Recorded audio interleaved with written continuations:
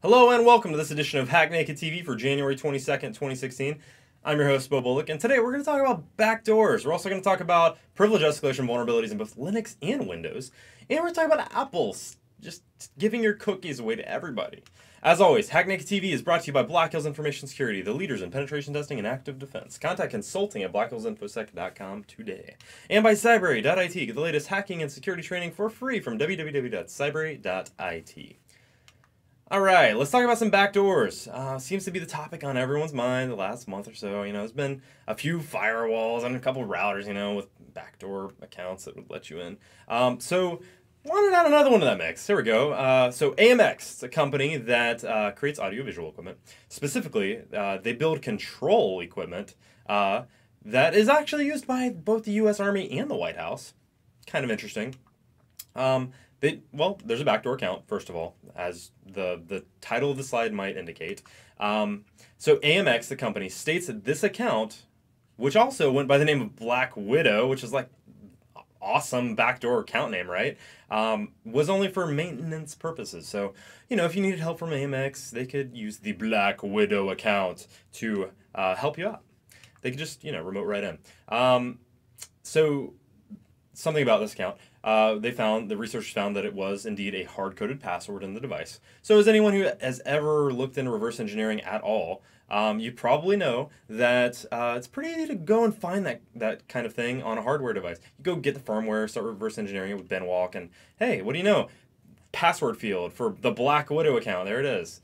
The implication there is that you find it for this device, and now you can go access anyone else's device that has the same device as the Black Widow account. So what did the account actually let you do? Well, it allowed you to perform packet capture, which is kind of cool.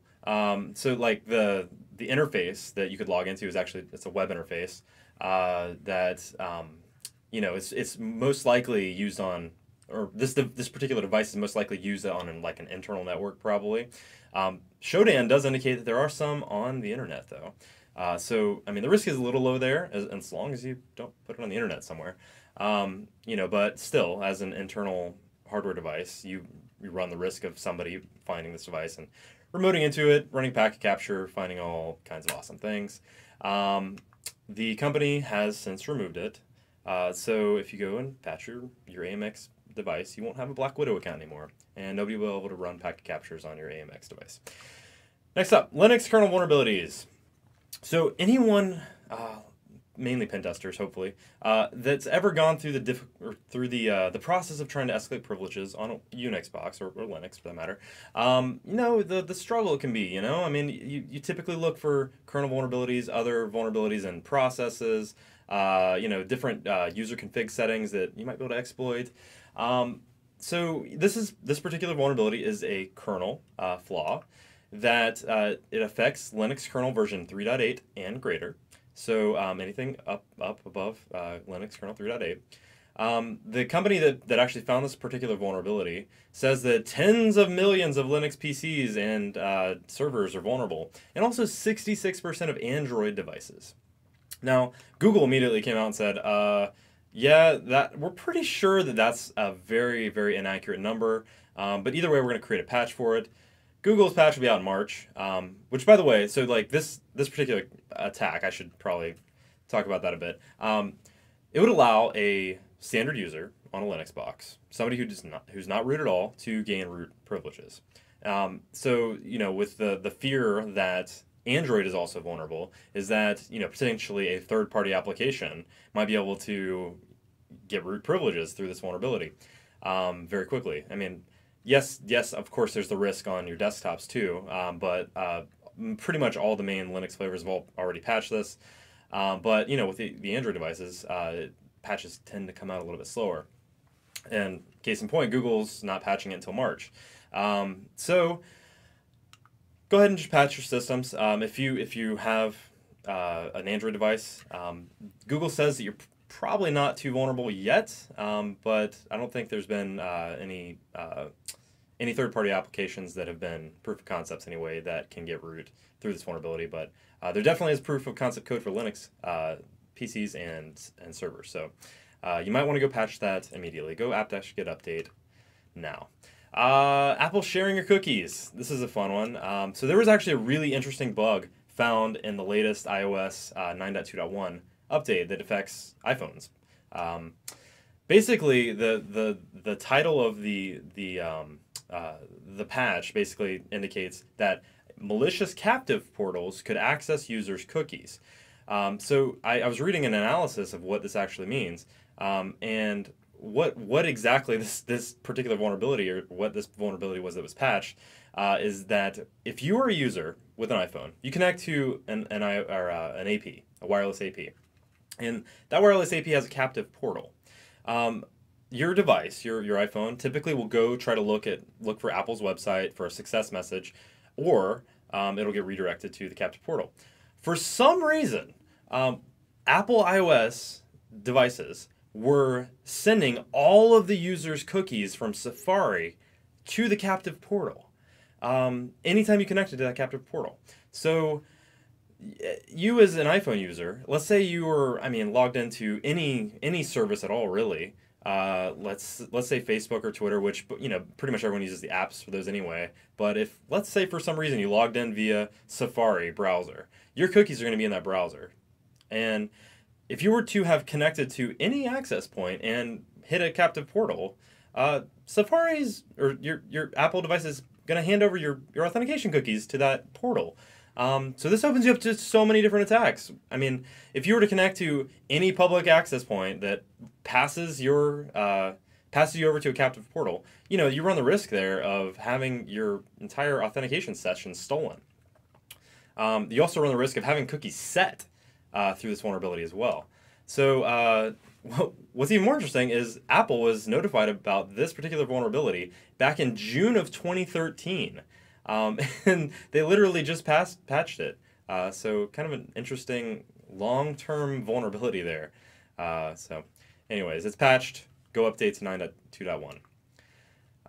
Hot potato. This is an awesome Windows privilege escalation exploit.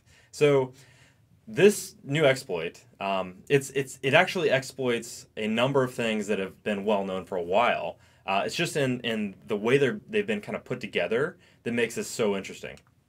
So this particular privilege escalation takes advantage of NBNS issues, which I actually did a Hack Naked episode last year completely dedicated to killing LLMNR and NBNS. So if you want to go take a look at that, do it. But to give you the short version, NBNS is your NetBIOS naming service.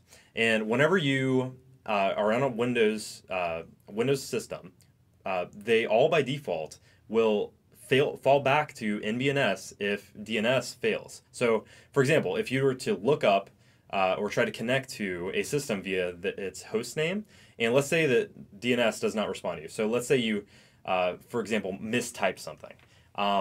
Then your DNS server is going to say, hey, I don't have anything for that.